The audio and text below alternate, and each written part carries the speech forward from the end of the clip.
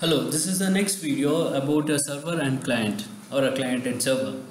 So here what it is here we have a request that is made from the client to establish a net connection between the server. Okay, the IP address is given by the client and the server establishes the connection, and then file name is being given. File name is given at the server side, accepted, that file name is accepted, and then using the dout, it writes the file name at the data output stream, and this file name is read at the client side using din, which is data input stream. So which is this din is a reference and it is read at the client side. So writing the file name is done like this and reading is done like this. Okay, so next is, after the reading is done, the file name is read by the client. Now the server needs to send the contents of a file to the client. So now the contents of the server file is passed to the client by reading the content using fin,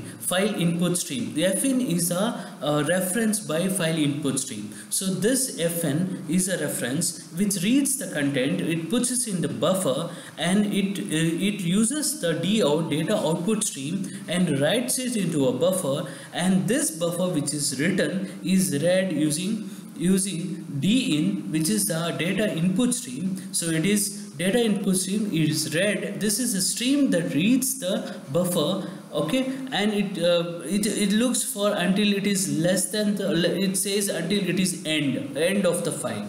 Now the whatever the read that is in the buffer is written to a file, okay, using file output stream. So we specify what is the file that has to be written in FOS, that is file output stream, so which we saw it in the program. Now this is an example of how we use dout and how we use din. So data output stream is a dout is the reference that is created, data input stream is a din that is we have created. So dout, using dout, it writes into a buffer the content, and then it is read using din, it is reading the buffer. Okay, so now this is the TCP IP client program. I'll be explaining briefly or step by step what is the program. So a scanner is a reference is created which helps you to get the input from the console, which is stored using this SC, and then this is the way we use SC, that is the reference that is of the scanner, and we read the content of the from the console and we put it to the address. From the client end, we accept the address, server address. We accept the server address, and this server address, we using the socket, we establish a connection between the server and the client. So whenever we give this line, so accept is function is called at the server end, accept function is called, and the establishment is established, connection establishment is made. Now this is what happens. The client sends the server name or the address and the port. So this request is made and the connection is established and response is made.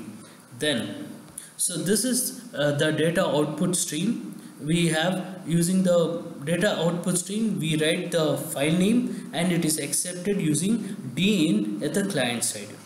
Now this is data input stream. So the server also has data input stream, data output stream.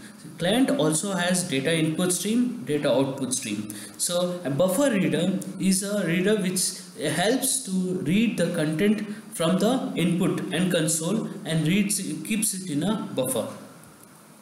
Now data input stream has a different functions. So these are the different functions of data input stream. So here data input stream mainly uses in our program is a read buffer. So read the length of the buffer. So reads up to length bytes of data from the contained input stream into an array of bytes. This is the array of bytes, reads it into the array of bytes. Now data output stream, it writes the content into the output stream. So here it writes the length. This is the length bytes from the specified byte array. This is the byte array starting from the offset. This is the starting from the offset to underlining output stream. Now this is written into the output stream, and this output stream is read using data input stream. Okay, so while we have typed start, when we give start and it reads the line, buffer line, accepts, and then data outputs it writes the data using write UTF. It writes the content into a file, into output stream.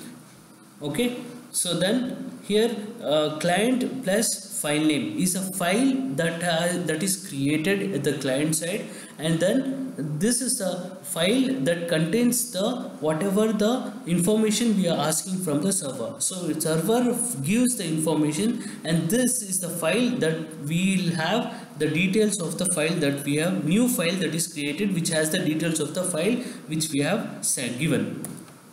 Now this is the saving of the file. Okay, file output stream is used to write the contents into a file.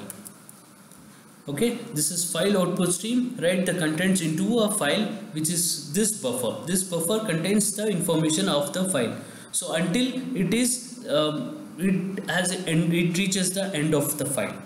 So now when it is done, when the new file is created, writing the contents of the file, so we write it is completed, and then we close the file output stream and we close the data output stream.